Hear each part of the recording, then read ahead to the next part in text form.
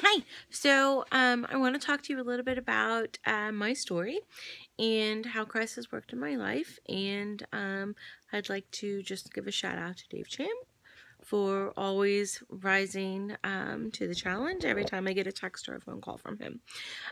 So initially, I was very hesitant to do this because I don't feel like I am qualified. I feel like I'm still going through this process, but I will share with you what I have experienced thus far.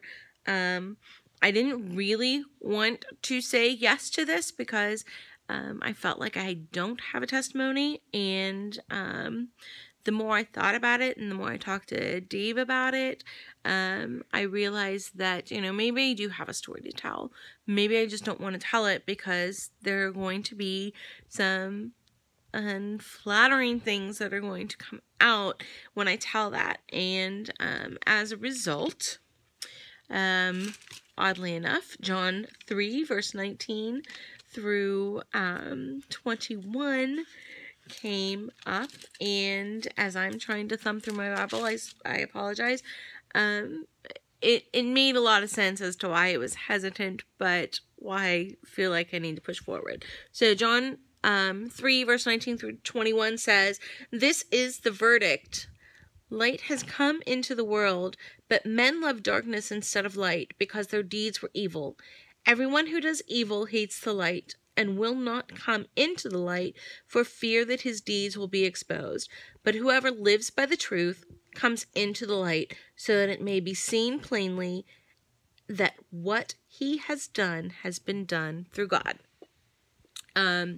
So this particular verse speaks to me, specifically because I have not always lived a life for Christ. I have always known who Christ was. I was raised in the church. I've always believed, in Jesus and his resurrection, and that he had died for my sins. But I was certainly not living a life for Christ.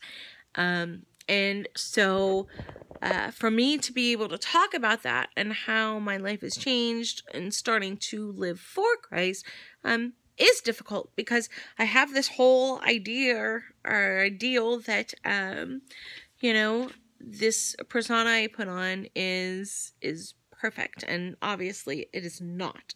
And in reading through the scriptures, John 3 and John 4, specifically the woman at the well, when she goes and she says that, come meet this man who knew everything about me.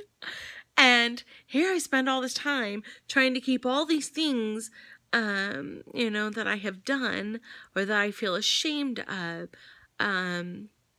secret from someone who has known me from the time that I wasn't even on this earth, that has known me from that time.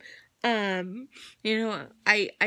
think specifically Psalm 139 verse 14, "I praise you because I am fearfully and wonderfully made. Your works are wonderful. I know that full well. My frame was not hidden from you when I was made in the secret place. When I was woven together in the depths of the earth, your eyes saw my unformed body." So here I am wanting to avoid doing this because the person that, what's the scripture again? Your eyes saw my unformed body. So I'm trying to hide things from someone who saw my unformed body. To me, now that I say it out loud, it's ridiculous. It is ridiculous. So I think that this challenge and this, request has been really great. Again, I don't feel like I have a huge testimony. Mine is more of a sunrise, and I feel like the sun's really starting to come up at this point. It wasn't something that I didn't know who Christ was. I was fortunate to know who he was from a very early time. What I am learning now is how to live for Christ, and to live unashamedly for Christ. So, I guess I will say, I am unashamed to live for Christ, even though I have multitude of sins that I can't even account for. I am unashamed to live for Christ because Christ knows who I am and loves who I am. I am unashamed to live for Christ because even though every single day I fail, He loves me.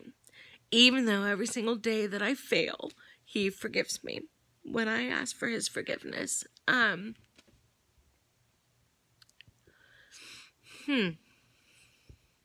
I am unashamed to live for Christ because that's what Christ calls me to do.